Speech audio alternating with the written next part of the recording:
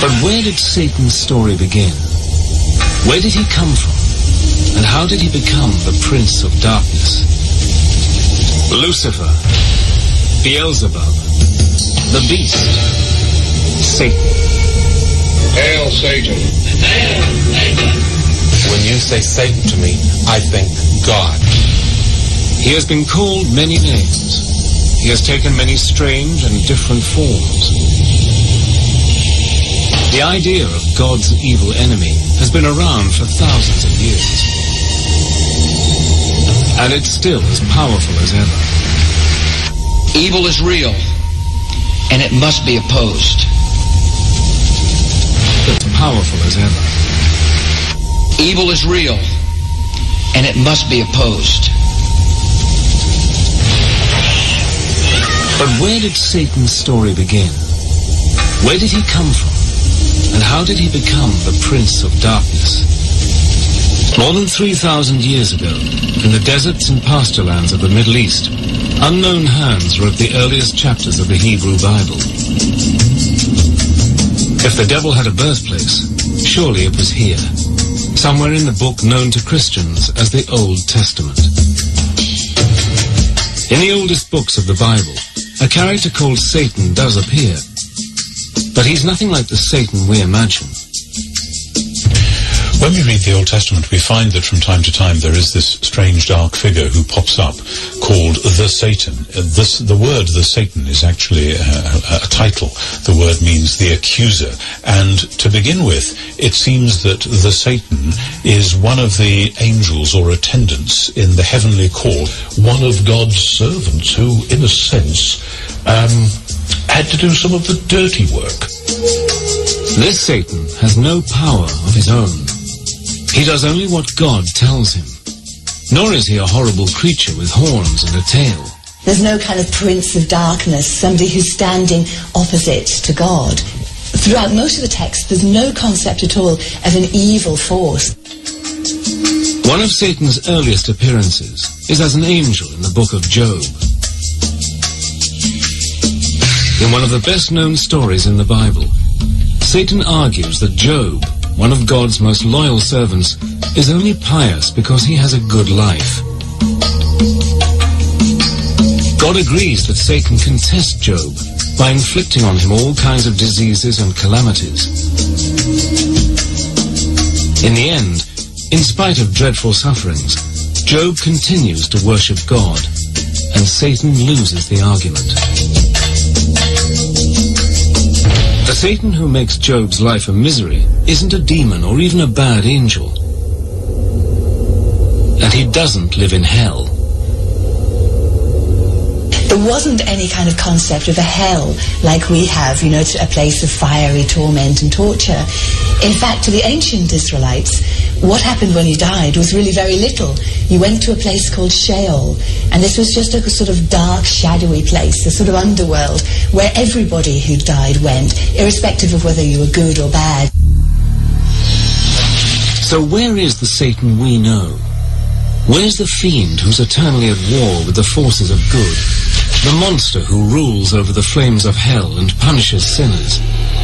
Where is the fallen angel with his legions of demon helpers, tempting humans to do evil things so that he can win their souls? If the traditional devil doesn't come from the Jewish Old Testament, where does he come from?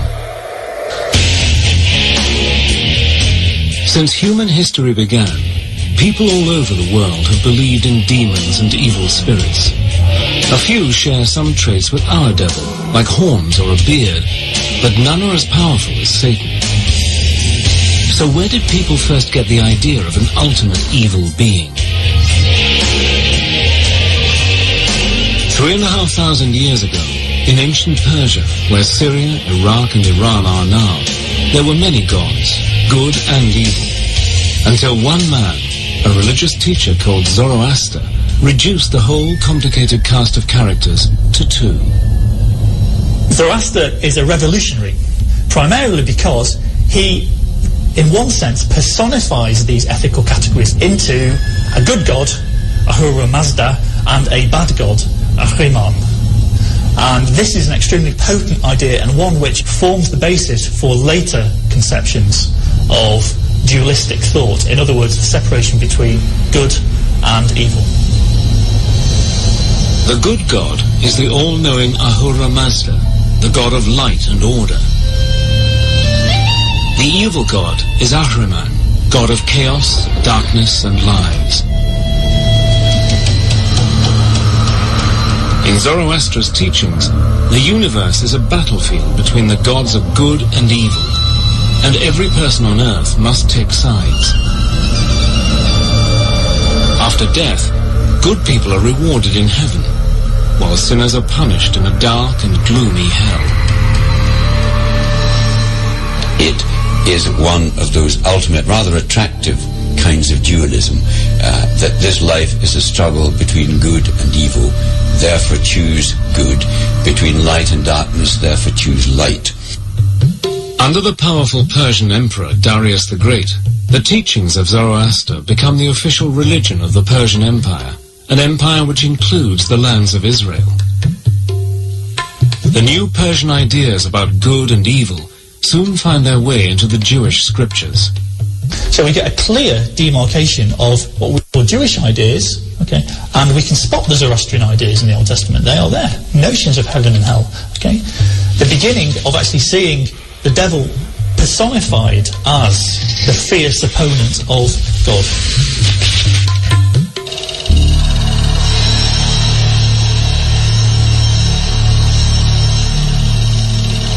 As the Persian Empire in turn is defeated by Alexander the Great, Greek culture comes to ancient Israel.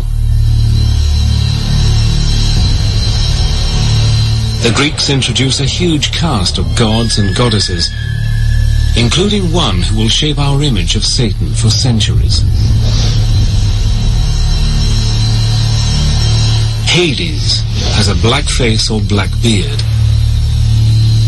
He sits on a throne, often made of ebony, and he wields a two-pronged fork, not for prodding sinners, but for blasting things to bits.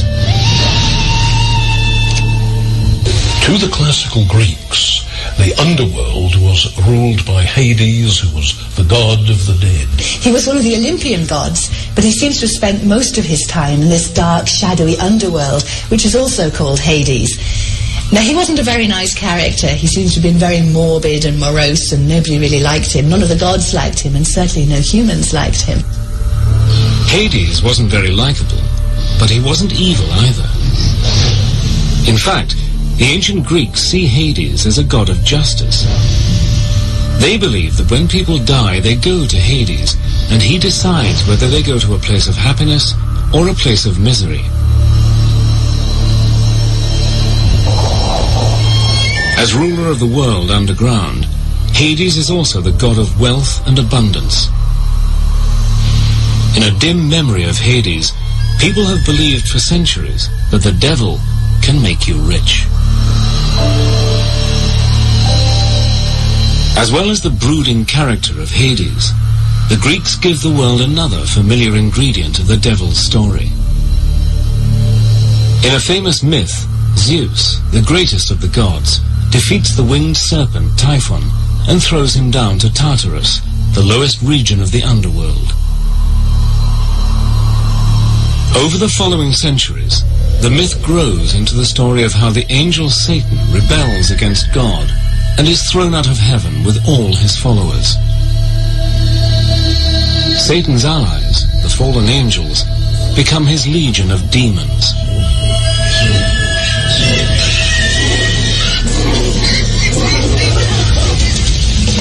When we think of hell, we think of fire, lava, and sinners being horribly tortured. But where did this picture come from? The underworld of Hades doesn't have fire, but ancient Jerusalem does. When we read the Gospels, we come upon Jesus warning people that there is this dangerous fate that might await them, and it's called Gehenna, which was the old smouldering rubbish heap in ancient Jerusalem. And because of the stink of the place, and because there was so much in the way of rubbish, periodically it would set fire to, and the fires there would burn for several days, if not weeks. Gehenna was the place where the Jerusalem authorities burned the bodies of executed criminals. Over time, the place came to stand for something supernatural, a spiritual fate that would await the wicked at the end of time. Gehenna was the inspiration for the terrors of hell.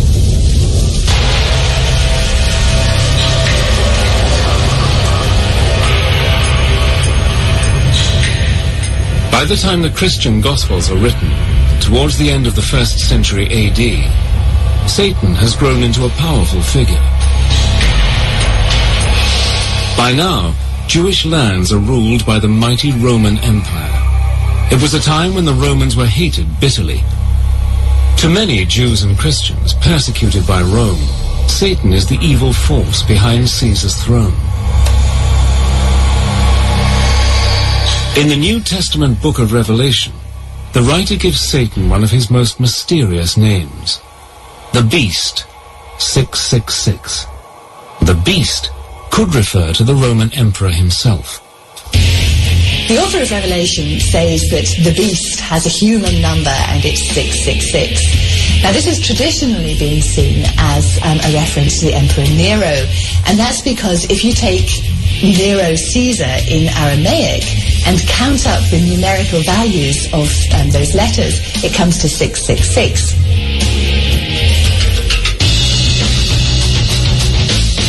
The book of Revelation says that the devil was sent down by God into the abyss, where he will be locked up for 1,000 years. When he gets out, the end of the world will come. An apocalyptic battle will take place as good and evil fight it out to the end. Satan will be let loose and will put up a final attempt to rule the world. This is kind of the dragon of chaos back again. This is evil opposed to God. So it's drawing on very, very ancient cosmological speculation, not so much from Judaism itself, but from the surrounding areas, particularly the Persians. So what does the devil look like at the dawn of the Christian era? Often he's got black skin and hair, like Hades, ruler of the underworld.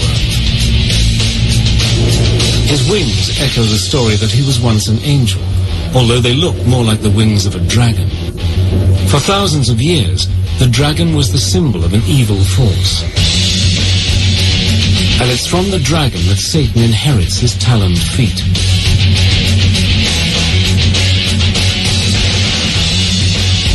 When Satan isn't being a dragon, he's a snake. The serpent, said to have tempted Eve in the Garden of Eden, has long been believed to represent the devil, although the scriptures don't actually say so. In fact, Christian leaders disagree, sometimes violently, about what the devil is like. But one thing they do agree on: he is busy working with and through their enemies.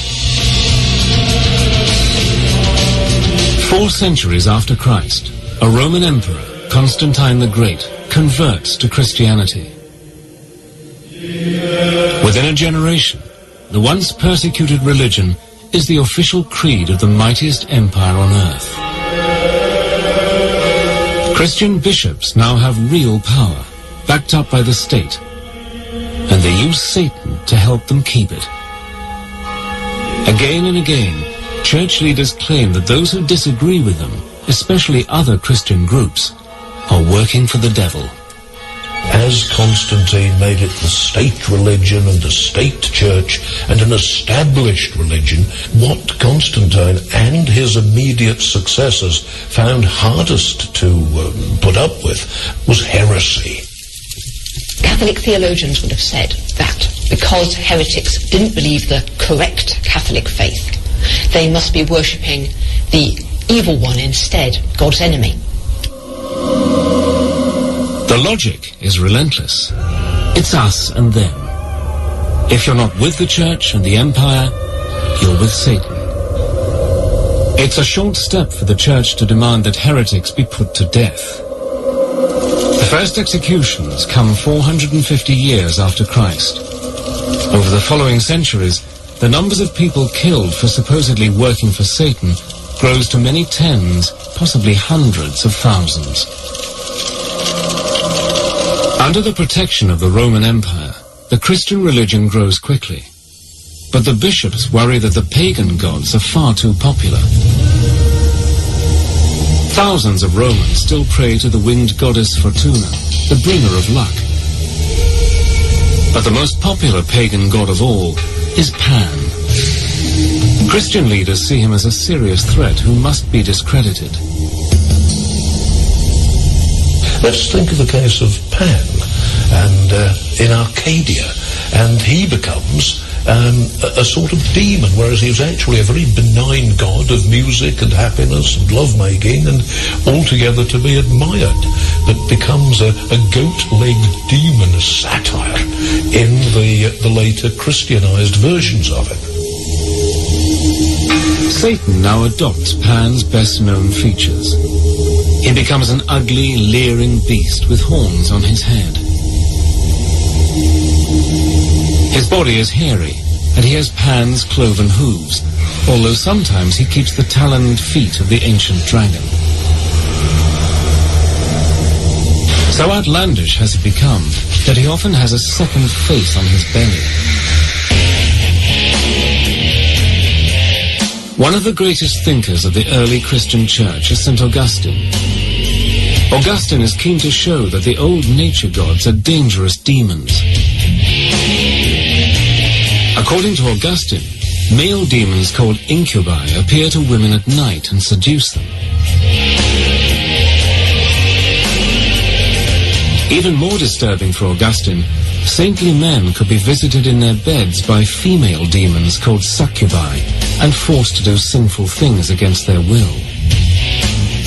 When, during the long dark hours, their frustrated minds produced all sorts of sexual visions and erotic pictures, and they had to expel these from their minds. And thought, well, how on earth could this have come into my pious, celibate mind?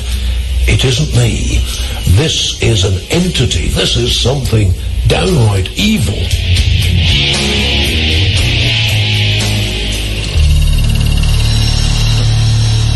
By the Middle Ages, after 1,000 years of Christian teaching, the Church has persuaded its followers that the devil and his demons are real, and that Satan is a powerful enemy. The problem is that some Christians take the idea a lot further than the bishops want. Some branches of Christianity did see the world itself as created not so much by Satan but by a lesser evil god, and so for them, of course, everything to do with the world, with matter, with human flesh was seen in negative terms. We do find the emergence of something called Gnosticism. Gnostic Christians carried with them this very clear notion of a good God and a bad God. There's the good God who created everything spiritual, and there's the evil God who created everything physical, which means that everything that you can see or touch or sense with any of the five senses is actually coming from the evil God.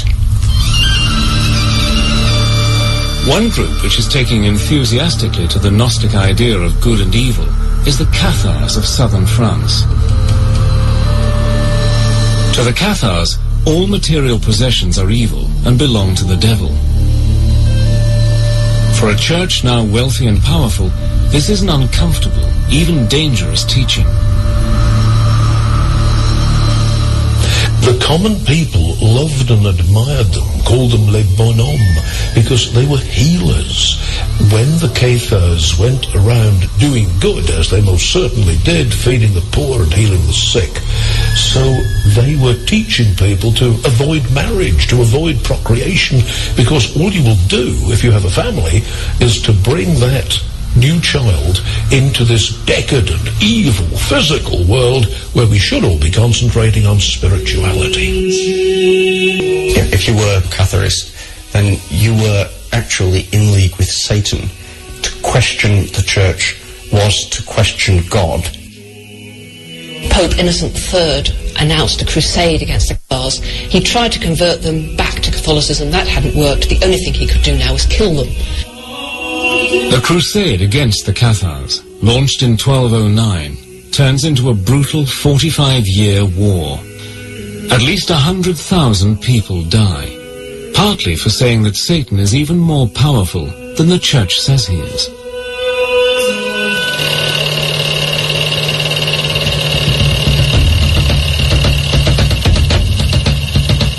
The crusade against the Cathars is against fellow Christians, but for almost 2 centuries, the Crusades are mostly about fighting Islam for control of the Middle East. In medieval Europe, Islam is seen as a heresy, the work of the devil.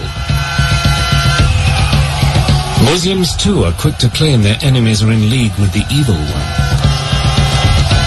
In the Quran, Muslims are instructed to fight against non-Muslims because they are friends of Satan. Both sides, inheriting the ancient beliefs of the Persians, see the world as divided into good and evil, justifying all the horrors of war and conquest. The Crusades leave a sinister legacy. In the middle of the campaign, Pope Gregory IX founds the Inquisition. Controlled by the Dominican Order of Friars, the Inquisition's job is to find heretics and hand them over to local princes for punishment. The Inquisition gave people plenty to be frightened of, it gave them the fires of hell to be frightened of, and it gave them, in a more immediate sense, the Inquisition itself. They had the right to arrest that person without telling them who'd accused them, or indeed what they were accused of.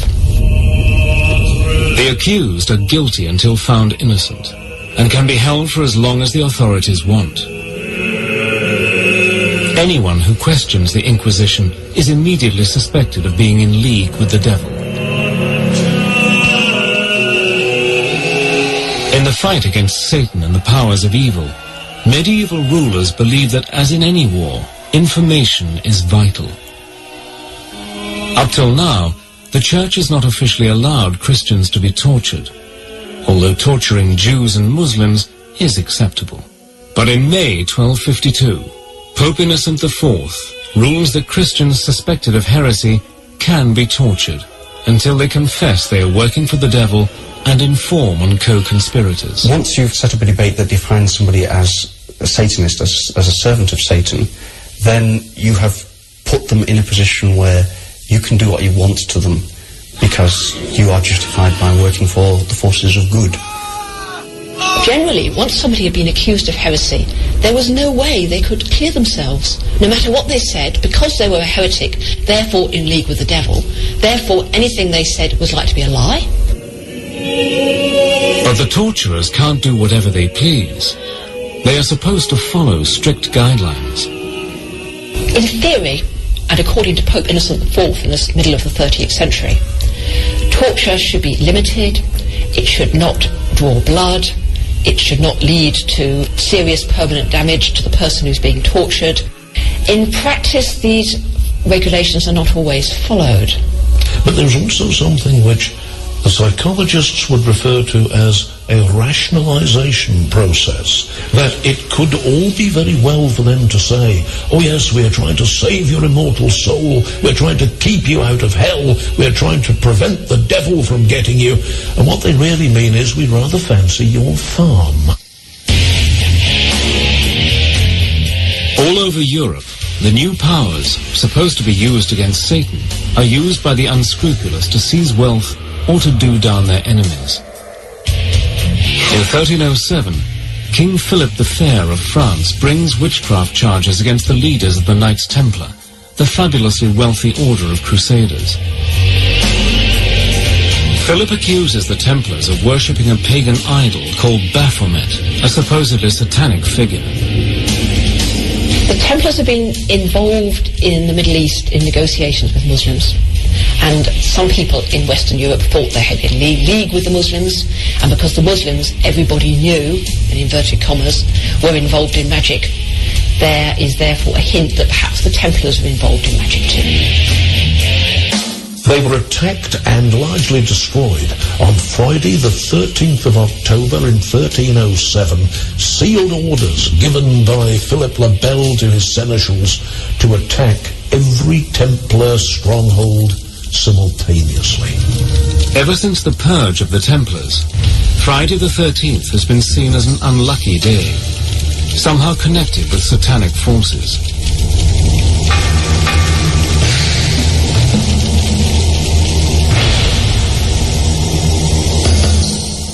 In 1320, the war against Satan is wound up another notch. Pope John the 22nd orders the Inquisition to target any kind of witchcraft, sorcery, or necromancy. A big worry is that unscrupulous priests who know how to drive out devils with the rites of exorcism might instead use exorcism to invite the devil in. Formulas, Latin formulas and rituals which can be used to command the demon. Now, once you've got a Latin formula that has power to command a demon, I could use that to command a demon to do my washing up, you know? I could use that power to command a demon to get this woman I fancy into bed. The necromancers are interested in using the formulae of exorcism to command demons to do other things that they are interested in. You know, a demon could make me rich. A demon could find some hidden treasure for me. Fear that necromancers and witches are all around, conjuring up demons and making pacts with the devil, sweeps across Europe.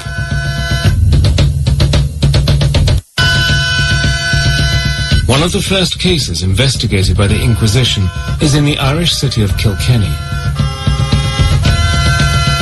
In 1324, in a dispute over inheritance, one of the richest women in the town, Dame Alice Catala, is accused of witchcraft, heresy, and of having a demon lover called Robin. Alice Catala, a landowner in Kilkenny who had several husbands, so her stepchildren brought a charge against her that she'd poisoned her previous husbands in order to obtain the land, and she poisoned or killed them otherwise through witchcraft. Alice manages to escape to England. Her unfortunate servant, Petronella, is tortured and burned at the stake. The campaign against necromancers, sorcerers, and witches lasts 300 years and kills between 60,000 and 300,000 people. The vast majority of the victims are women. Women were thought of as being more prone to the devil, more likely to sin, more likely to be led astray. They were also thought to be less intellectual than men. Women were seen as closer to animals. And part of this was that they were more susceptible to temptation, that they were more easily seduced by material gratification. As the Inquisition goes about its grisly business, rounding up suspects and interrogating them, many clerics and lay people worry that it's all guesswork. Perhaps they're missing even more witches than they're finding. But how can you tell who is one of Satan's helpers? What you need is a standard test. In 1486, two German Dominican monks publish a textbook for inquisitors called Malleus Maleficarum, the Hammer of Witches. The book contains a clever catch-22. Not only is witchcraft heresy, not believing in witches is heresy as well. The Malleus Maleficarum was the manual, the how to get rid of all these demonic fleas that had infested a human being. It was a book of what witches were, what witches did. Malleus Maleficarum tells the Inquisitor everything he needs to know. Witches have the mark of Satan on their bodies, a birthmark or a wart. They can fly by rubbing magical herbs on their skin, and they gather at Satan-worshipping ceremonies called Sabbaths. At these, they celebrate a twisted version of the Christian Mass, kissing the devil's rear end in a blasphemous act of homage. Fear that necromancers and witches are all around, conjuring up demons and making pacts with the devil, sweeps across Europe.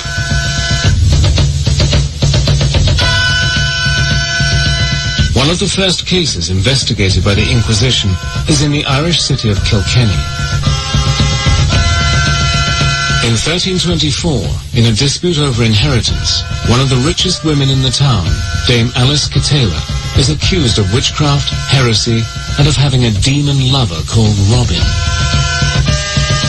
Alice Catela, a landowner in Kilkenny, who had several husbands, so her stepchildren brought a charge against her that she poisoned her previous husbands in order to obtain the land. And she poisoned or killed them otherwise through witchcraft. Alice manages to escape to England. Her unfortunate servant, Petronella, is tortured and burned at the stake. The campaign against necromancers, sorcerers, and witches lasts 300 years and kills between 60,000 and 300,000 people. The vast majority of the victims are women.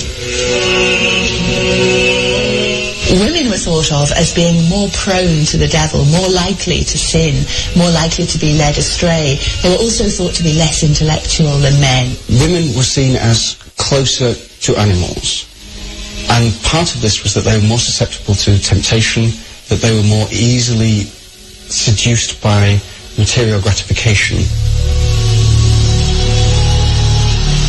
As the Inquisition goes about its grisly business, rounding up suspects and interrogating them, many clerics and lay people worry that it's all guesswork.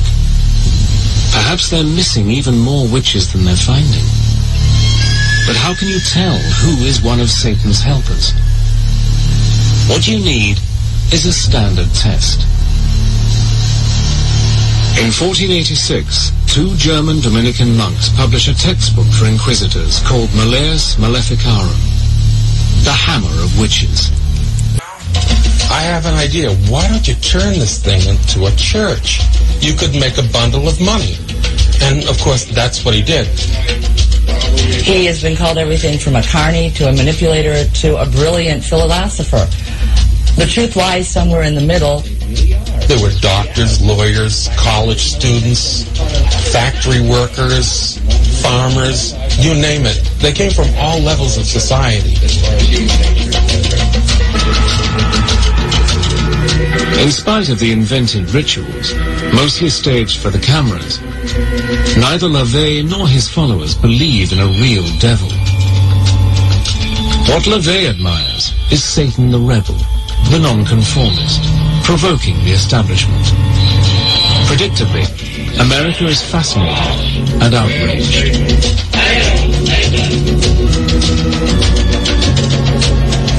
In 1967, the 60s fascination with the occult, spearheaded by LaVey's Church of Satan, gets a powerful boost from Hollywood.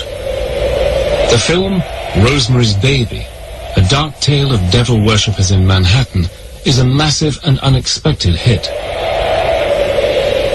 In Roman Polanski's masterpiece, the heroine's innocuous neighbors are part of a satanic conspiracy to help the Prince of Darkness father a child who will rule the world. In Rosemary's Baby, Satan triumphs in the end. But the Christian backlash to the story comes in the 1973 blockbuster The Exorcist. This time, the devil, who has possessed a young girl, is defeated by the forces of good in the shape of two priests.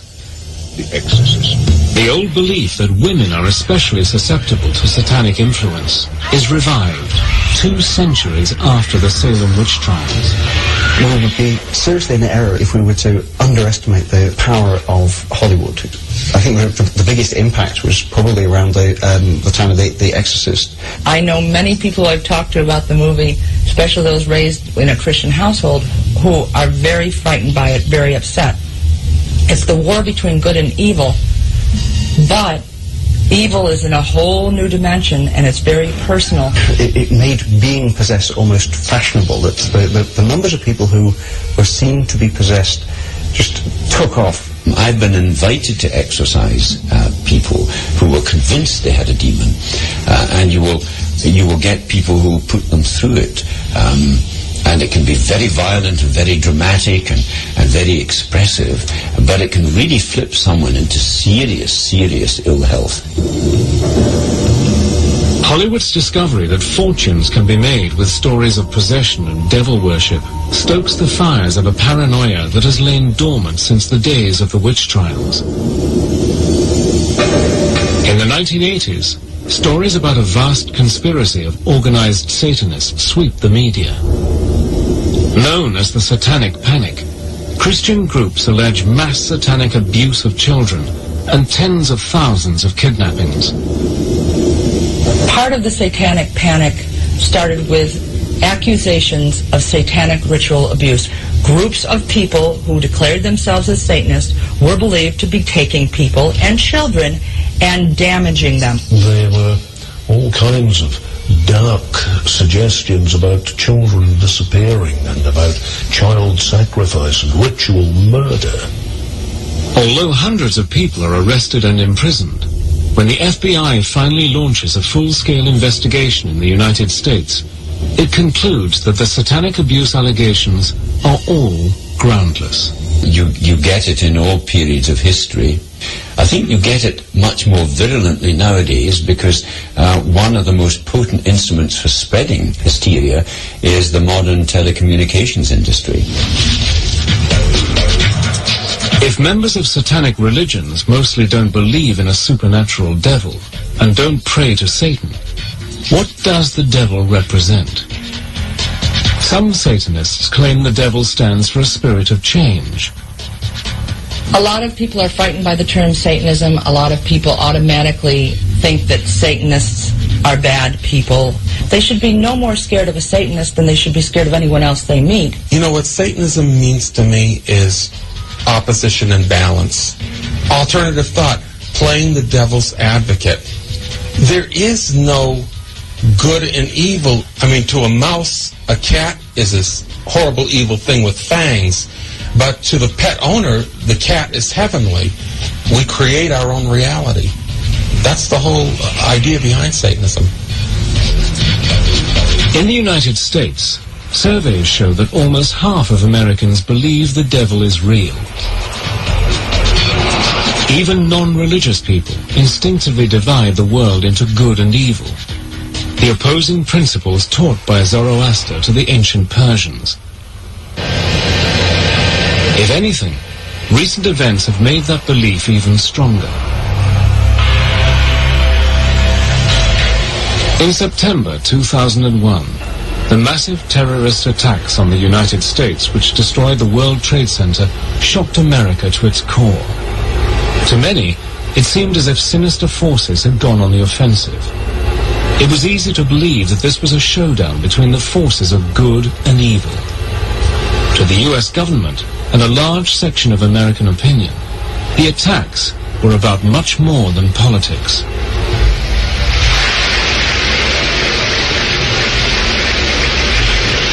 We've come to know truths that we will never question.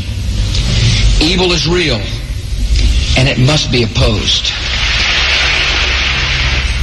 You're either with us or you're against us. And if you're against us, by and large, you're going to be working hand in hand with Satan. It was Reagan that talked about the evil empire. Bush talks about the axis of evil. It's classic, ancient, dualistic thinking. In the wake of the 9/11 attacks, President Bush gave the job of catching Osama bin Laden, the man responsible for the atrocity, to Lieutenant General William G. Boykin. But according to Boykin, America's real foe isn't bin Laden. In the general's words, the enemy of the U.S. is a guy called Satan. Since 2001, the draconian measures taken by the US and other governments in the war on terror are uncannily like those of the war on Satan of 400 years ago. Imprisonment without trial, secret hearings, anonymous tip-offs, and torture. We are seeing a similar willingness to justify mistreatment, to justify the removal of rights, the justifiable use of torture against the perceived enemy in the war against terrorism. If you're fighting a war against evil, what begins to happen, I think, is that you end up by turning into the evil that you're fighting. Controversially, President Bush called the invasion of Iraq a crusade. The similarities with the historic crusades against heretics are striking. They include a belief on the battlefield that the enemy are not just military opponents, but agents of pure evil.